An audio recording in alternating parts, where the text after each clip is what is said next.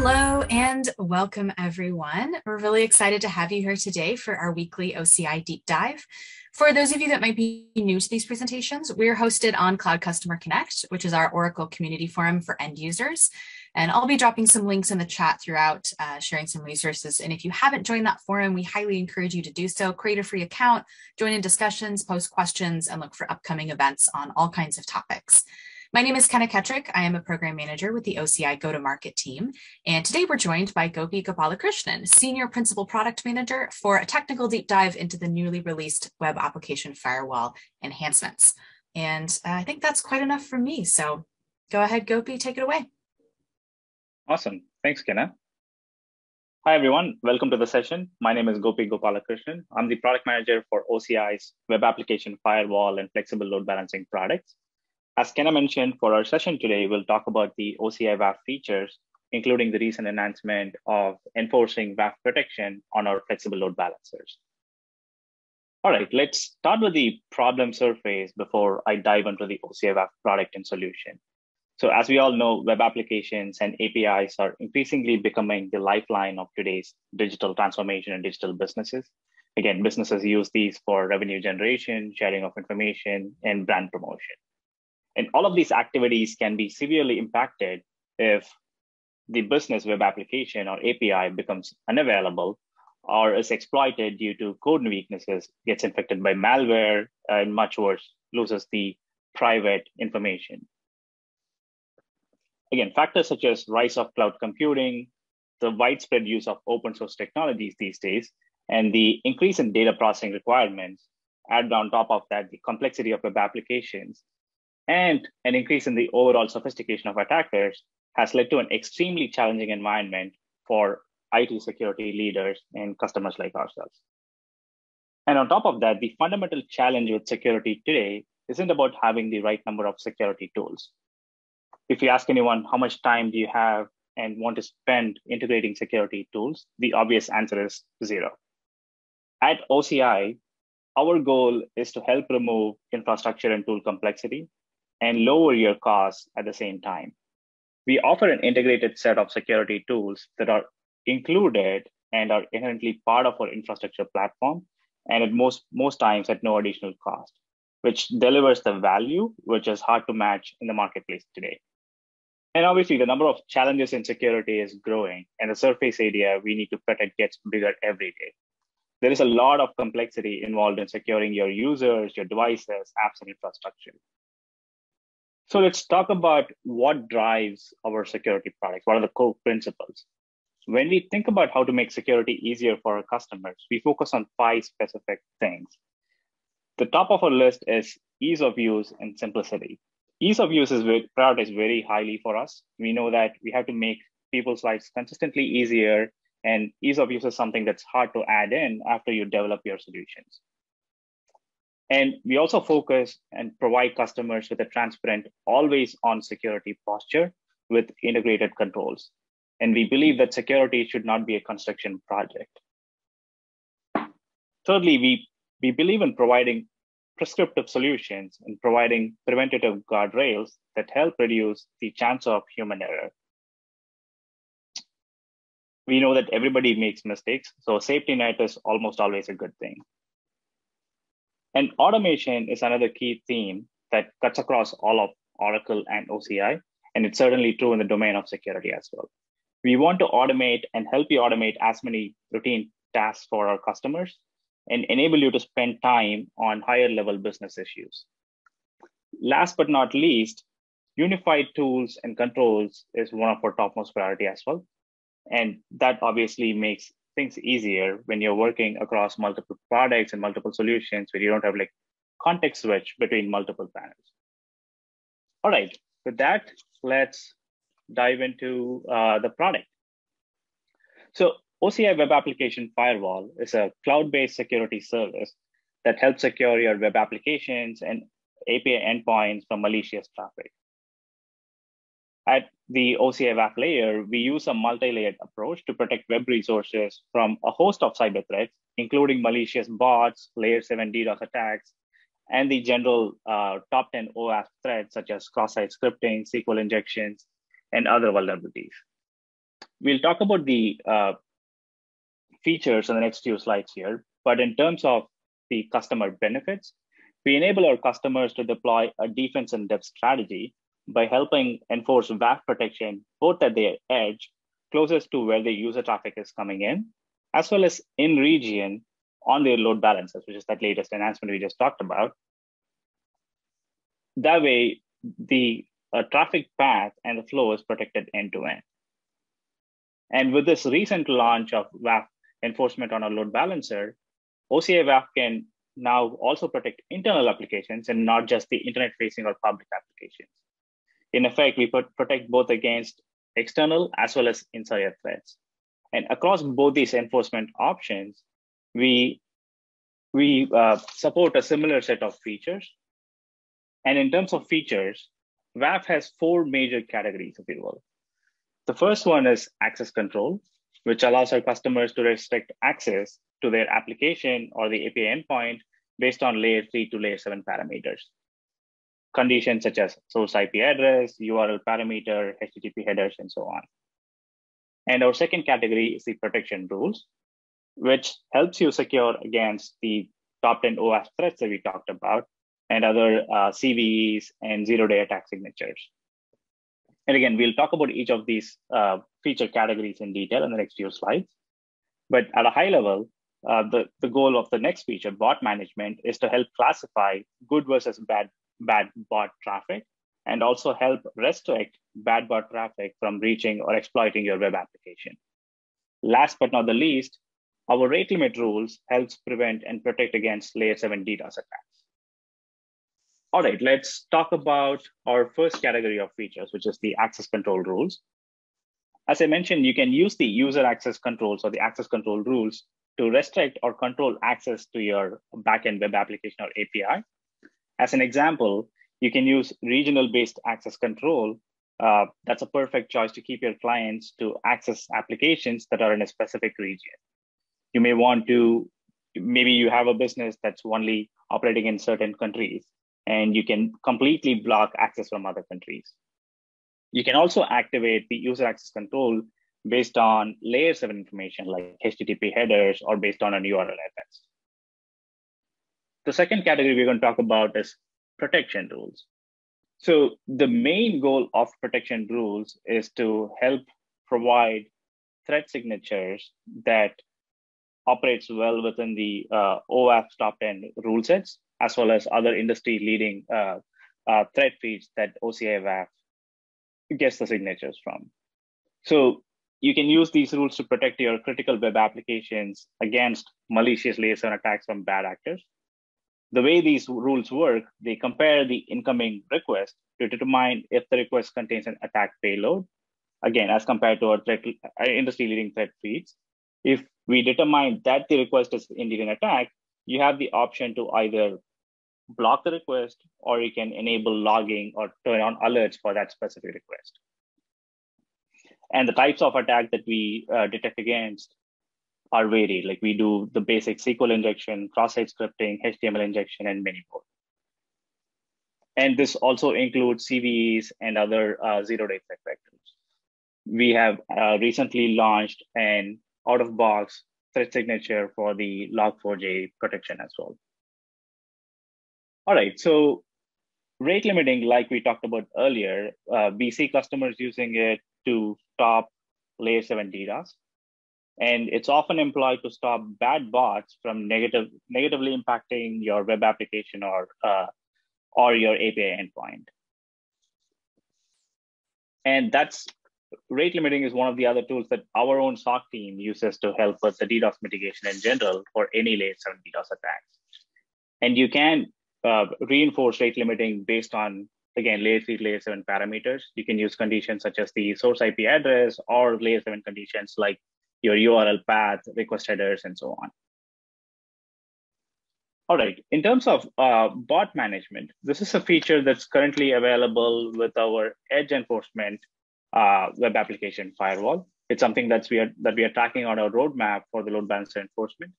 But again, the goal of the bot management is to help whitelist known good bot traffic where it's required, At the same time, you can also rate limit or prevent bad bot traffic from entering your web application or API using techniques such as captcha challenges, device fingerprinting, JavaScript challenges, and so on. All right. So one question we get asked by customers is that now that we have multiple enforcement options on WAF, what is the recommended enforcement option? And what is the best practice in terms of enforcement? Again, the standard answer for that is it depends on the customer use case and requirements. But what we have done here is like taking a stab at some of the common use cases we have heard so far and providing a recommendation based on that. I know the picture on the right is a little bit of an eye chart, but the picture is trying to depict an example customer here who is an e-com retailer. And this specific e-commerce retailer has more of a multi-cloud strategy. They have their workloads hosted both within OCI and some third-party providers. In this specific example, they have their CRM servers running on a third-party provider, and they have the application workloads running within OCI. So in this case, this customer falls into the third category of use case we're talking about, where our recommendation would be to enforce WAF protection both at the edge, using your edge enforcement option, as well as the new in-region enforcement option, both for their public as well as private load balancers. The public load balancer, which is serving your north-south or internet-facing traffic, again, to protect from external threats, whereas enforcing it on the private load balancer helps protect the resources from insider threats and other internal attacks on the east-west traffic. However, if you have applications that are primarily hosted within OCI and specifically within one or two OCI regions, our recommendation would be to enforce WAF protection on the flexible load balancer itself that's front-ending your application. Likewise, if you have applications that are primarily hosted outside OCI, or you have more of a global spread of applications with OCI and other providers, our recommendation would be to use the WAF edge enforcement. All right, let's talk about some of the key differentiators of our OCI WAF platform as compared to some of our cloud competitors. So one of the major differentiators for OCI WAF is the ability to directly enforce protection on a web application at the edge, directly on a web application's FTDN or the CDN. So what that enables you is that it provides you the flexibility to secure applications that are not fronted by an OCI load balancer instance, as well as obviously enforce it at the edge. And our goal and what we go by in terms of the enforcement principle is that OCI WAF enables you to protect your application, infrastructure, and workloads across OCI, your on-premises, and any other clouds. And one of the major differentiator that recently got launched, along with the new enhancement of WAF enforcement load balancer, is the new WAF for SaaS program. It's currently in limited availability. And what the program offers is the inherent WAF protection on Oracle services. And the limited availability has been kickstarted with our own Fusion Apps platform. So OCI WAF is enabled at the Fusion Apps SaaS platform level as a security defense in depth strategy. And this program will be expanded to other SaaS platforms and services soon, and we'll talk about that in the roadmap section. Last but not least, we have also introduced and simplified our pricing model for OCI WAF for both the edge and the new enforcement. So let's talk about pricing. So going forward, WAF pricing will be comprised of just two components, WAF instance and request. And the WAF instance charge here is based on the number of WAF enforcements or policies that's either attached to your edge, web application, FTDN, or the load balancer. And the request charge covers the actual amount of traffic or the volume of traffic processed by that specific WAF instance. And again, as you can see here, the rates are really competitive. And on top of that, we have introduced a free tier within the pricing where customers are not charged for their first WAF instance and also usage up to 10 million requests per month. And one additional thing to note, compared to our previous pricing model, there is no premium or upcharge for bot traffic. Bot traffic requests are processed at the same cost as a regular request. So that's 60 cents per million requests. All right, with that, let's segue into a short demo here. In this demo, we have an example of a customer known as MewShop. This customer has an e-commerce website for pet products built as a set of microservices on OCI. MewShop's web application servers are fronted by an OCI flexible load balancer. Today, we will show how to create an OCI WAF policy and enforce it on the MewShop flexible load balancer to protect it from common web vulnerabilities like the OWASP Top 10 and other Layer 7 attacks. Walk through the steps of creating an OCI WAF policy to protect our MewShop application and enforce it on the MewShop flexible load balancer. We are in the Create WAF Policy screen, and we have given our WAF policy a friendly name. We will leave the compartment selection as is. MewShop has two specific WAF use cases that we will cover today. Our first use case is around access control. Since MewShop only operates in the US, we would like to restrict user traffic coming in from any other geolocation. We can do that using the geolocation condition. Any user traffic that meets this condition triggers a rule action. In our case, let's set up the rule action to send a HTTP 401 code back to the user if their traffic is coming in from a non-US geolocation.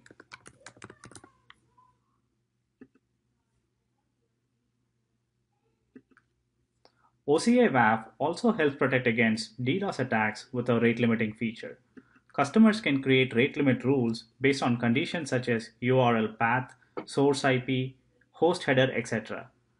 We will skip that step for this demo. And now for our final use case, let's configure WAF protection rules to protect MewShop against top 10 OWASP threats such as cross-site scripting, SQL injection, etc. Let's filter based on the OWASP tag. And now I am going to enable all of these OWASP protection signatures.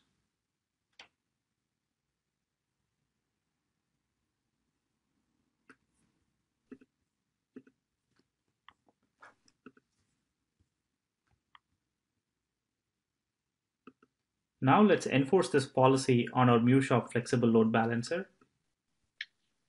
And as the final step, review and apply the policy configuration.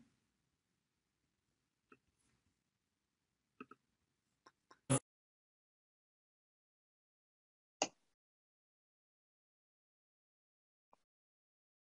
first demo we will get into is the geolocation-based access use case. In this browser tab, I have a website that shows my IP address and geolocation. We can see that I'm coming from New York, and if I try to access MewShop application now, everything looks good. I'm able to access the website without any issues. Now let's try enabling a proxy and connect from a different geolocation, let's say Canada.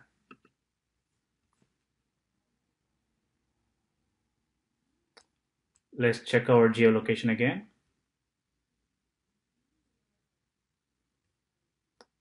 As you can see, I am connected through Canada. Now if I try to access MewShop, we are met with our geo access condition where my access is restricted based on my non-US geolocation. Now for the second use case, we will show how MewShop is protected against OWASP threats like cross-site scripting, where a hacker can inject attacks through user-submitted content. Now to simulate that, let's inject an attack script through the MewShop URL here. And as you can see, the script is blocked by our OWASP protection rule, and we are being served a HTTP error page based on our WAF policy. The final thing we will look at today is the integration with OCI native logging and analytics dashboard. The logging analytics dashboard provides security admins the ability to create custom dashboards based on WAF logs. So here we have a dashboard that gives us a picture of what's happening with our website and firewall based on the aggregated WAF logs for the past 8 hours. As you can see here, we have served up quite a few 401s and a lot of requests. We've also triggered quite a bit of our rules that we configure in the WAF policy. We can also check what type of access we got by country and who are the top IP addresses sending us traffic. So in summary, we saw how easy it was to set up WAF protection on our flexible load balancers, and how enabling WAF protection strengthened the security posture of our application by protecting it from vulnerabilities like OWASP Top 10 and other Layer 7 attacks. All right. Let's pause here and maybe take some live questions before we dive into the roadmap. Sure. So the first question we have is, can we use the WAF in a service-oriented architecture application? If yes, what configuration should we use for the existing SOA CS environment? Sure. So again, the enforcement option for the WAF SOA or the SOA application is very similar to what we offered today. If it's an Oracle SOA application that's fronted by a load balancer, you can enforce it at the load balancer layer, or the other option is to enforce directly on the application's URL using our edge enforcement policy. Alex or Marcos, do you want to add anything to that? No, I think you covered it. The next question we have is, can the WAF service be used to protect Oracle SaaS Fusion offerings such as HCM and ERP? Yep. All right. So the answer to that is yes. There are two options to protect that. So one is the inherent Fusion Apps platform protection that we just talked about, which is currently in limited availability. But if you have workloads, the customer workloads, and you want to enforce WAF protection on that, you can do that as well. And again, the options are the load balancer enforcement and the edge enforcement. The next question we have is, if we get a DDoS attack, will we be charged all the traffic, or for the clean traffic, or the dirty traffic? All right. So from a DDoS attack perspective, so we have a separate SKU and a service for DDoS mitigation. So the way it works is, if you believe you're under DDoS attack, you open a service request through that process, and that gets transferred to our support team and our SOC, the Security Operations Center team. And when they determine that it's indeed a DDoS attack, they'll obviously first help mitigate that attack using the tools that we have at our disposal. And you can request for credits back for all of the attack traffic. So essentially, you should only be charged for clean traffic and should be able to receive credits back for the dirty traffic. The next question is, WAF for SaaS Controlled Availability Program. Can you please share more information or a link to get more details? Sure. So there will be more communication coming out from our SaaS teams around that program, including the limited availability and the plans on general availability. But if you want to connect with us offline, I can definitely put you in touch with the SaaS program team that's working on this. In terms of geolocation, can the WAF service detect users coming out from Tor? Right. Sorry, I'm not familiar with Tor. Alex or Marcos, do you? So the answer to that question is we're currently integrating with the threat intel team, and the threat intel team does track Tor exit nodes. So what will happen is you have a ability to select the Tor proxies, and if you'd like to block them, you can either use a network list or you can use the threat intel defined list in order to block that. Perfect. Yep, and we'll talk about our threat integration plans when we talk about roadmap here in a few minutes. The next question is, when you link the WAF to the load balancer, do you still have to do something to prevent an attacker to use the IP to bypass the WAF, like you need to do with a classic WAF setup? That's a great question. So in our case, the data plane for both the WAF and the load balancer service actually are co-located, and we enforce it directly on the IP. You don't necessarily have to enforce protection directly on the IP of load balancer, but if you choose to do so, you can do that through our access rules, either at the WAF layer or the load balancer layer. Also, just to add to that a little bit, definitely you want to protect your backends. So in a situation where where you're attempting to protect the origin and not let traffic go to the origin, then you should probably create some type of access control lists to not allow traffic to go directly to the origin to bypass your load balancer, which has your WAF enforcement on there. Yep, that's a good call out. Yep, and then Alex, confirm this. So you can do that either through access control rules, or it can also be done at the subnet with or NSGs and so on, correct? That's absolutely correct. The next question is sort of similar. How do you force all traffic to an application to go through the WAF? Yep. Do you want to take that, Alex? Sure. So in this case, you can use things like DNS, and then similarly by creating ACLs to not allow traffic to reach your backend, you point all the DNS traffic to the load balancer, and then the traffic should flow through your load balancer, which has your WAF attached. And then by ACLing off your origin or your backend, you're not allowing any traffic to come from anywhere other than your load balancers, which would be your sort of your enforcement for the traffic to go through the load balancer. The next question is, for CDN capability in OCI, is our story still to use edge policy for that? All right, hold that question. We're going to answer that in the roadmap here. But at a high level, the current capabilities for caching and so on, yes, you're absolutely right. It's part of our edge enforcement policy. But OCI is working on a native CDN platform too, and we'll talk about our plans of integrating with that in the roadmap section. The next question is, how does one choose which service to use, WAF Edge versus WAF LB, and which one of the 250 rule sets to use? Sure. So we tried answering that in the use cases and recommendations slide, right? So if I were to recap that, so if you have applications that are primarily hosted in one or two OCI regions and they are fronted by a load balancer, our recommendation would be to absolutely use the new in-region enforcement on the load balancer.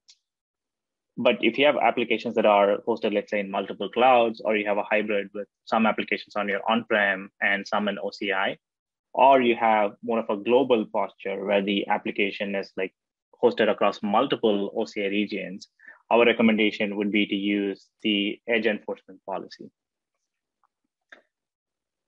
As well as you can do a defense in depth by combining both the edge enforcement and the in-region policies where you're protected end-to-end. In terms of the 250 rule sets, all of our rule sets, if you look at our console, they're tagged based on labels. So we classify them based on, let's say, labels like OWASP and specific injection type attacks or CVEs.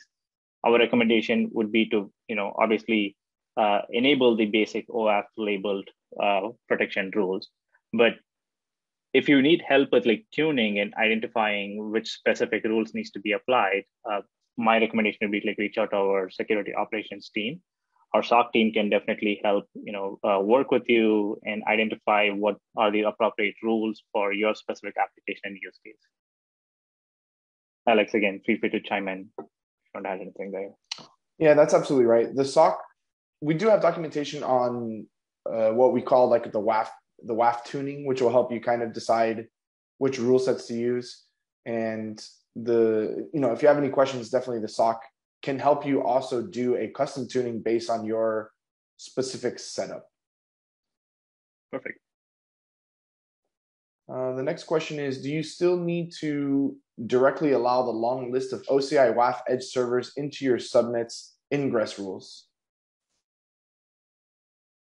All right, so the answer to that is it depends on the enforcement type. If you're only using the load balancer enforcement, you don't have to whitelist these subnets and ingress rules. However, if it's the edge enforcement, yes, you would have to do that. We do have some plans on simplifying that for the edge enforcement policy, but as of now, if you're using the edge enforcement, yes, you would need to whitelist that specific subnet and the list of IP addresses that we share. Is there any documentation guidance on how to enable ERP to use WAF? What about warehouse management system? I don't believe we have specific documentation, at least from the OCI WAF product perspective or the product team. We don't specifically have recommendations for ERP. Alex, are you aware of any? I don't believe we have. Yeah, I think you're right. Right, but with that said, if you need help with tuning the policy or applying it to specific ERP use cases, we are here to help, and we can also engage resources from our ERP team and other SaaS services. And the last one that I have here is, can you please expand or talk more on the device fingerprinting capability? What parameters are included in the fingerprints? Examples, operating system, web browser, etc. Right. Alex, do you want to take a stab at it? I can chime in too. Sure, yeah. The device fingerprinting does go over some of the fingerprints that you mentioned. In the case of browsers, we try to fingerprint a specific browser based on things like screen size or installed libraries that should be expected with that browser, operating system details as well. And then we also try to fingerprint mobile devices as well. So if you're giving a user agent that says that you're an iPhone, but you have indicators that you're an Android, for instance, then that would be something that we would flag as not representing the proper fingerprint for your device. Perfect. And then we do have plans on expanding this analytics based on AI and ML that we'll talk about here in a couple of minutes with the roadmap section. All right. Are there any more questions? If not, let's switch gears and talk about our roadmap plans. All right. So we talked about what's available right now as part of our product, which is the WAF enforcement at the edge and load balancers, both of which provide a consistent set of features in terms of our access rules, protection rules, bot management, and rate limiting. And obviously, the bot management part on the load balancer enforcement is something that we are working on for next calendar year. And we also have the WAF for SaaS program in a limited availability fashion with our Fusion App SaaS services. Our focus for next year, again, I've called out a few key initiatives here that we are tracking for next calendar year. By no means this is an exhaustive list, but again, some of the most high priority items that we are tracking as part of the roadmap. The top of which is integration with OCI's new threat intel service. So the Oracle or OCI threat intel service is something that's being currently developed by our security team and is tracked for general availability by early next calendar year. And the threat intel service provides tactical threat intel data, including indicators of compromise, threat type associations, geolocation data, as well as known bad actors and confidence scores. And we source this from multiple first-party Oracle data, as well as third-party data from providers like NetAquity, CrowdStrike, and other open source type threat feeds. Our goal from the OCI WAF platform perspective is to integrate and use the threat intel data and enable our customers to enforce security rules, both from an access control and protection rules using this data. And the second major initiative for us in terms of the new WAF enforcement on load balancer is to get parity in terms of features that's supported with our edge enforcement. So the biggest gap right now is the bot management. And we will be introducing support for bot management on the load balancer enforcement early next calendar year. Likewise, we're also introducing the WAF enforcement on a web application that's hosted within an OCI in region, like how we do with the edge enforcement today for web applications that are hosted globally. And I know there was a question earlier on around CDN functionality. And as you may all know, we do support some CDN-like features within the edge enforcement today with caching and compression and so on. But OCI is working on a native CDN platform. And our goal from the OCI WAF product team is to introduce WAF enforcement and integration on the CDN platform and provide a seamless experience, just like what we did with the load balancer native integration. And last but not least, we are working closely with our SaaS partners and expanding the scope of WAF for SaaS platform to not just the Fusion apps, but all of Oracle SaaS services, including NetSuite. In terms of future initiatives that the team is working on right now, these don't necessarily have committed dates at the moment, But one of the major initiatives that we're working on is integrating WAF more tighter with the API gateway platform, just like what we did with the load balancer. You can enforce API protection on WAF today with the edge enforcement. However, that acts as two separate reverse proxy hops. We are working with the API gateway platform team to have a tighter data path integration, just like the load balancer, and enable you to directly enforce WAF protection rules and access rules on an API gateway. The last couple of initiatives here are more focused on usability and enhancing our data based on AI and machine learning. So the first one is to simplify the user experience by providing you WAF templates and recommendation engine for the most common and popular web applications.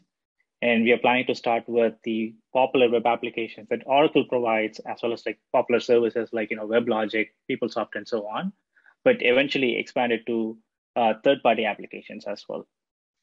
All right, the last one here is around our goal to improve the analytics and the data that we use today based on more AI and machine learning type initiatives. Some of this, we do have current proof of concepts available. So our goal is to introduce behavioral DOS to provide automatic protection against DDoS attacks by analyzing your traffic behavior using machine learning, and obviously by monitoring the server health, the origin, load, as well as like identifying anomalies like performance slowdowns or traffic spikes to accurately detect and mitigate DOS type attacks. We're also investing heavily in user and entity-based behavioral analytics. And the goal here is to detect any anomalous behavior and deviations from normal patterns and help you enforce mitigation and capture and audit that information if there's any deviation from normal patterns, and enforce WAF protection when there is a deviation. All right. And as always, these are the current features that are on our table. And the dates and features here are subject to change. If you have any feature request that's not covered here, please reach out to us through your sales team or your support contacts, and we are happy to discuss and add that to our future roadmap. That brings us to the end of the session. Thanks everyone for taking the time today to attend. And if you have any questions, feel free to reach out to us through your support channel as well as your sales counterparts. And we are happy to help with any questions that we may have on the OCI WAF or the load balancing platform. Thank you.